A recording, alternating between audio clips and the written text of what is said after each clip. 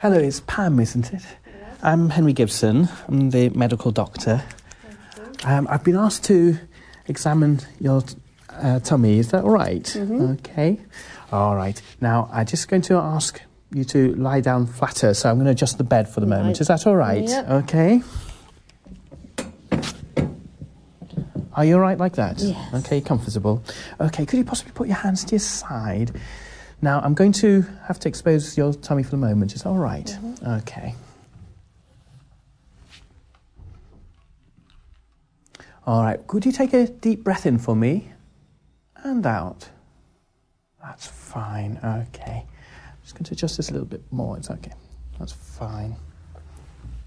All right, I'd like to just have a look at your hands, if I may, first, please. That's lovely. And if you would turn your hands over for me. Okay, that's fine.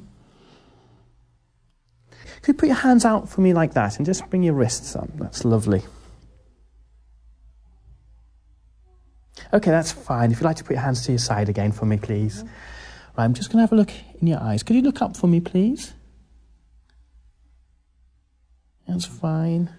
Okay, and I'm just going to have a little feel in your neck now, all right? Fine, okay. I'm just going to bring this down again. I'm going to have a look at your upper chest. We see some spider nevi there. Okay. Right, I'm just going to bring this down again. All right. Mm-hmm. Now, I'm going to have a feel of your tummy now. Okay.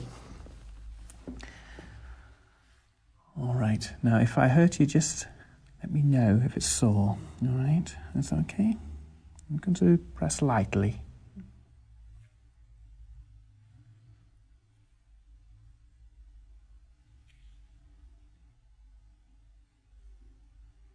Is that okay? Yeah, that's fine. Right, I'm just going to be a little bit more firm now. Mm-hmm.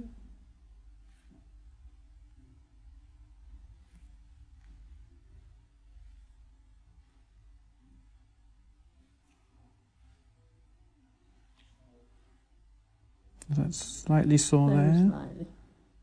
Okay. Right, okay. Now I'm going to ask you to breathe in for me, all right, and out. Okay, so if you breathe in and out, that's fine. And again. Again, okay, that's fine.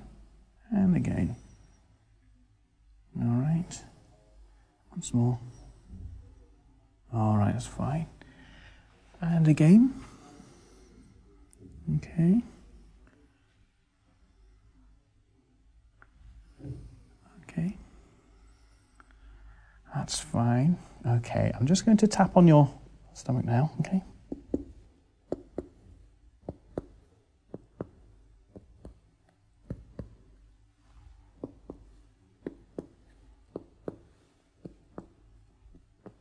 All right, that's fine. Okay. I just want to have another feel here, okay? If you just roll over slightly towards me, that's fine. That's it. Okay, just breathe in. Okay. And that's fine. All right. Okay.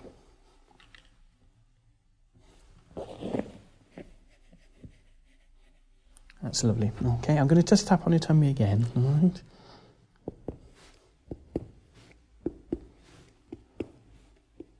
Could you just roll towards me now? Just onto your left side. That's it. A little bit more. That's fine. Okay.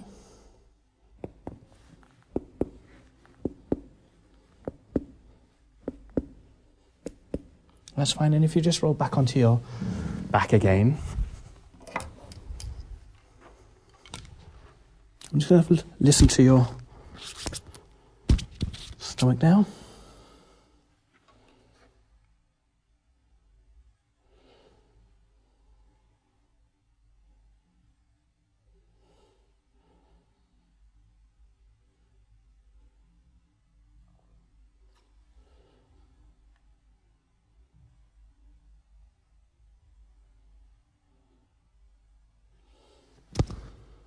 That's fine. And to complete my examination, I would like to check the genitalia, look at the observation chart, and do a PR.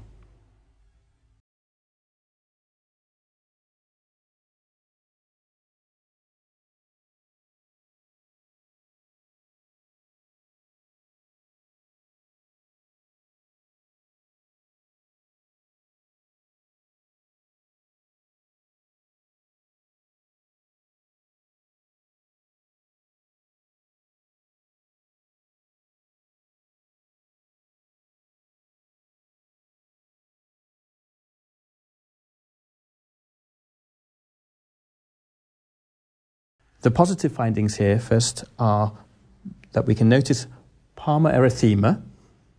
As we look up the chest, onto the chest here we see spider nevae.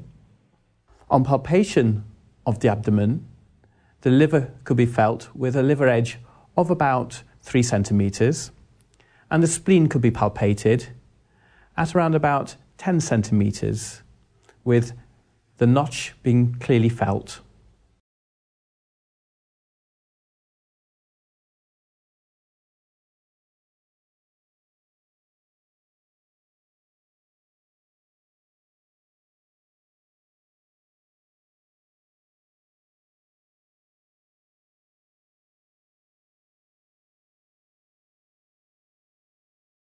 Other causes of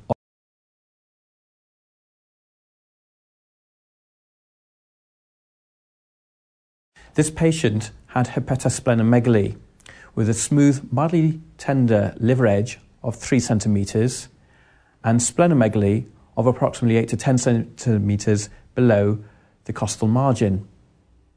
There were other signs of chronic liver disease, including palmar erythema and spider nevae. There were no palpable lymph nodes, nor was there evidence of anemia. The likely diagnosis, therefore, is liver cirrhosis.